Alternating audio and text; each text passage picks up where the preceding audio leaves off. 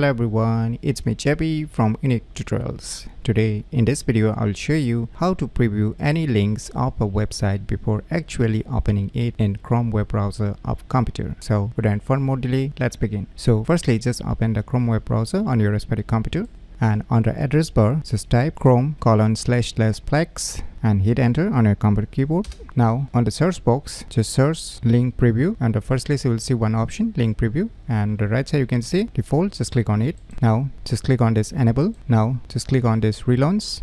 So the link preview option is being enabled on your respective Chrome web browser for respective computer. So now let us check if it really gonna work or not. Now you can see tons of website links, right? So on your computer keyboard just press and hold Alt key and just place the mouse cursor above any link. So now you can see the link preview without needing to open it. So you can see here everything here. This is the preview of the respective link. So let us try other links again. So once again just press and hold the Alt key on your computer keyboard and just place your mouse cursor above any website link. So now you can see here it's showing the preview of the respective website link. You can see clearly. So you can repeat the same process in order to preview any links of a website before actually opening it in your respective Chrome web browser. So if you want to restore it back, just move back to the same option which I've shown you earlier and just click on this enable and just select this default and just relaunch. Now the respective option is being restored to the default option. So by using this method you can easily preview any links of a website before actually opening it in Chrome web browser of computer very easily. So if you never known about these cool tricks, then you should definitely give it a try. So if you find this video tutorial useful, please click on the thumbs like button, and if you're new to our channel, click on the subscribe button, and lastly, thanks for watching.